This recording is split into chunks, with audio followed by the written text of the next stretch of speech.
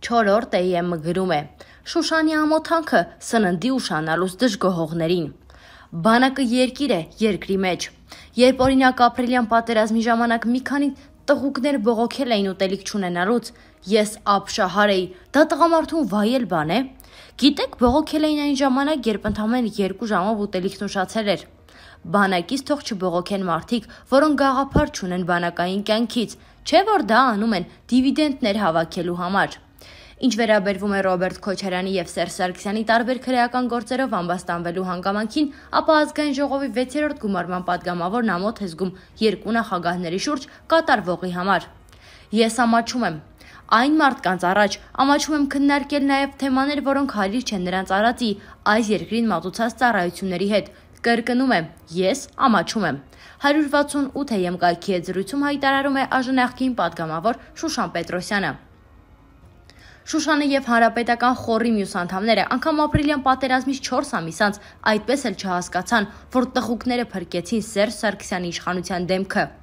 Տղուկները իրենց քաջագործությամբ փակեցին այն բացերը, որոնք առաջացել էին հանրապետական իշխանության ապաշնոր եւ հանցագործ կառավարման արդյունքում։ Եթե 2 ժամ էր ուշացել սնունդը, ապա նույն падգամավորները ինչու էին օրեր շարունակ ընկած ուտելիք հավաքում, որպեսզի հասցնեն առաջնագիծ։ Եթե սննդի խնդիր չկար, ինչ իմաստ ուներ Շուշանենց ինքնագովազդը, թե մեքենաներով սնունդ ենք տանում Արցախ։ Ինչ դիվիդենտներ էին փորձում հավաքել։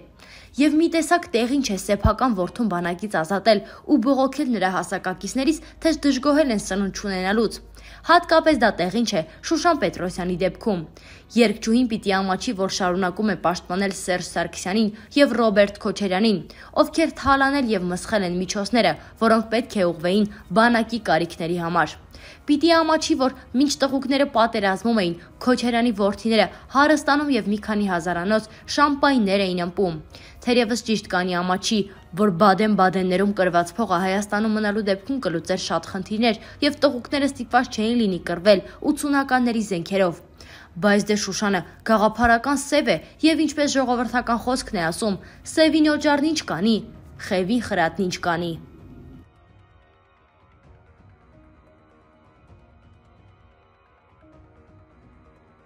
Ժամանակը ամեն բան իր տեղը կդնի։ Ասում են համբերությունը կյանք է։ Վերջին 2 տարիների ընթացքում բավականին գործեր են բացահայտվել կապված ապօրինի կառույցների հետ։ Հանրության եւ լրատվականների կողմից բուռն քննարկման թեմա դարձավ Ծաղկաձորի ապօրինի սեփականաշնորհված հողերն ու տարածքները եւ հաղթանակ զբոսայգու տարածքի ապօրինի սեփականաշնորհումն ու ապօրինի դղյակների կառուցումը։ Հայտարարված հանրաքվեի այո ոչի ֆոնի վրա հանրապետականները սկսեցին ցեղ շպրտել գործող իշխանության վրա, հաշվի չառնելով, որ հերթով ջրի երես են դուրս գալիս նրանց կողմից ապօրինի սեփականաշնորհված հողերը, շինությունները եւ այլ պետական կառույցներ։ Պարզվում է, որ հանրապետականները իրենց իշխանության օրոք սեփականաշնորհել են երկրի լավագույն հողերն ու տարածքները։ Արդյոք կկարողանա նոր իշխանությունը համապատասխան օրենք ընդունել եւ վերադարձնել երկրին եւ ժողովրդին պատկանող գույքը։ Ցույց կտա ժամանակը։ ԱԺ-ն ընդունեց ապօրինի գույքի բռնագանձման մասին օրինագիծը։ Լրագիր AM-ը գրում է. Հայաստանի Հանրապետության ազգային ժողովը առաջին ընթերցմամբ ընդունեց կառավարության կողմից ներկայացված ապօրինի ծագում ունեցող գույքի բռնագանձման մասին եւ կից ներկայացված օրենքների նախագծի փաթեթը, որը ըստ էության թույլ է տալիս բռնագանձել գույքը, որի ձեռքբերումը չի հիմնավորվում օրինական եկամտի աղբյուրներով։ Armenpress-ի փոխանցմամբ նախագիծն ԱԺ նիստում ներկայացրել էր Հայաստանի Հանրապետության արդարադատության նախարար Ռուստամ Բադասյանը։ Նախատեսված իրավական մեխանիզմը թույլ է տալիս բռնագանձել գույքը, որի ձեռքբերումը նախագծով նախատեսված էական ծավալներով չի հիմնավորվում օրինական եկամտի աղբյուրներով։ Այդպիսի գույքի առնչությամբ գործում է ապօրինի ծագում ունենալու կանխավարկածը, որը կարող է հերքվել պատասխանողի կողմից գույքի ձեռքբերումը հիմնավորվող ապացույցների ներկայացմամբ։ Նախատեսվում են իրավասու մարմնի գործունեության եւ քաղաքացիական դատավարության ընթացակարգային նոր կանոններ, որոնք թույլ կտան իրականացնել ակտիվների ուսումնասիրություն եւ հօգուտ պետության բռնագանձել օրենքի իմաստով չհիմնավորվող հարստությունը։ Իրավասու մարմինը կգործի գլխավոր դատախազության կազմում, իսկ իրականացված գործառույթները կհանդիսանան պետական շահերի պաշտպանության հայցի ներկայացման դրսևորում։ Ուսումնասիրության համար հիմք կհանդիսանան որոշակի ազդակներ։ Քվեարկությունից առաջ Բարգավաճ Հայաստան խմբակցության падգամավոր Արման Աբովյանը տեղեկացրեց, որ խմբակցությունն այս անգամ ձեռնպահ կքվեարկի, հանդես կգան առաջարկություններով եւ երկրորդ ընթերցմանը կարտահայտեն իրենց դիրքորոշումը։ Լուսավոր Հայաստան խմբակցության ղեկավար Էդմոն Մարուքյանը տեղեկացրեց, որ կողմ կքվեարկեն, սակայն որոշակի առաջարկություն ունեն, որը կներկայացնեն առաջինից երկրորդ ընթերցման ընթացքում։ Նախագծերի փաթեթը քվեարկությամբ ստացավ 92 կողմ, 2 դեմ եւ 18 ձեռնպահ ձայներ։ Դրանց գումարվեցին նաեւ գործուղման մեջ գտնվող 8 падգամավորների ծրարով թողնված կողմ ձայները։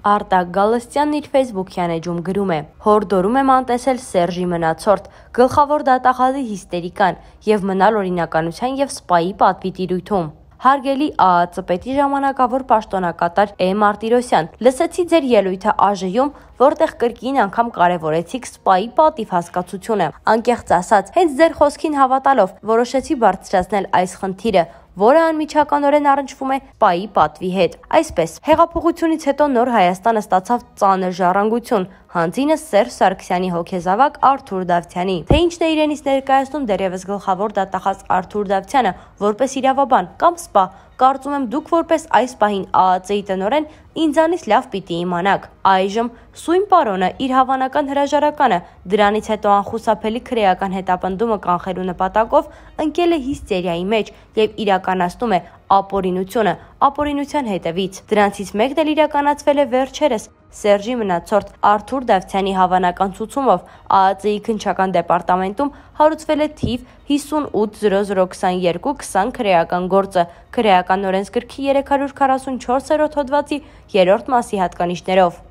Հարուցման փաստ է հանդիսացել իբր թե Սերժի մնացորդ Արթուր Դավթյանին զրպարտելու նրա հրաժարականը պահանջելու հանգամանքը։ Այս առումով ցանկանում եմ ձեզ տեղեկացնել, որ քրեական օրենսգրքի 344-րդ հոդվածի 3-րդ մասով նախատեսված հանցագործության օբյեկտ, այնուհետև տուժող կարող է ճանաչվել այն անձը, որի վարույթում է գտնվում տվյալ գործը։ Այլ կերպ ասած, եթե պաշտոնատար անձի վարույթում չկա քննվող գործ, ապա եթե նույնիսկ նրան զրպարտել են, ապա քրեական օրենսգրքի 344-րդ հոդվածի 3-րդ մասի հանցակազմը բացակայում է։ Դատախազության մասին օրենքի 9-րդ հոդվածը, որը սահմանում է գլխավոր դատախազի լիազորությունները, չի նախատեսում, որ վերջինս իրավասու է իր վարույթում գործ ունենալ։ Ընդ որում այս նորմը իմպերատիվ է եւ Սերժի մնացորդ լինելը Արթուր Դավթյանին այդ իրավունքը չի տալիս։ Առավել եւս, որ երեխաների ապօրինի որդեգրման գործը ունի իր վարույթն իրականացնող մարմինը եւ գործը հսկող դատախազին, որը Սերժի մնացորդ Արթուր Դավթյանը չէ։ Բացի այդ, իբր զրպարտություն դիտվող նյութերի փաստերը եթե հաստատվեին,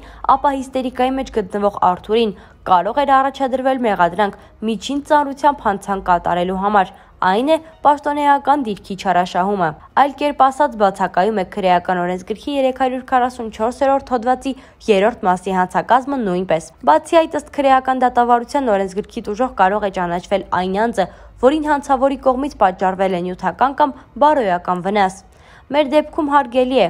Մարտիրոսյան, կարծում եմ եւ դուք եւ հասարակության ճնշող մեծամասնությունը ինձ հետ կլինեք համամիտ, որ Սերժի մնացորդ Արթուր Դավթյանին ենթադրյալ բարոյական վնասի պատճառումը պետք է բացառվի ցանկացած վարկածի պարագայում, քանի որ չի կարելի վնաս պատճառել մի բանի, որը ի ծնե գոյություն չի ունեցել։ Նյութական վնասի պահով ենթադրյալ տուժող գլխավոր դատախազը դեռ պիտի հիմնավորի, թե ենթադրյալ զրպարտության հետևանքով ինքը ինչ կողմնակի գումարներից է զրկվել, քանի որ նա անխափան ստացել է եւ իր աշխատավարձը եւ պարգևավճարները։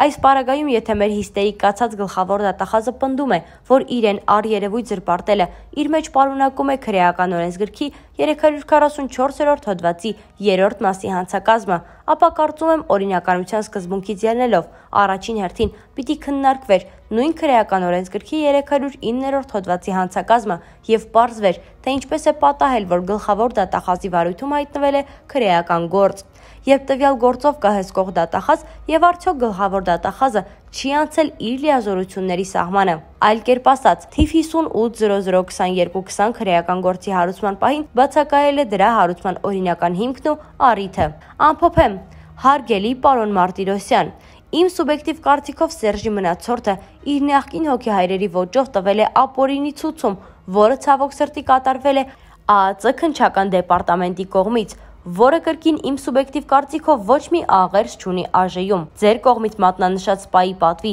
եւ ԱԱԾ-ի հեղինակության բարձրացման հետ։ Հայտնեմ ձեզ նաեւ, որ ունեմ ներքին համոզմունք եւ հիմնավոր կասկած, որ Արթուր Դավթյանի քայլերի բուն նպատակը դա փաստաբան Սուսաննա Սարգսյանին ապօրինի քրեական հետապնդման միջոցով ապօրինի որդեգրման գործից հեռացնելն է։ Իդեպ, սույն գործի բացահայտման համար հանրությունը պարտական է հենց ձեր կառույցին։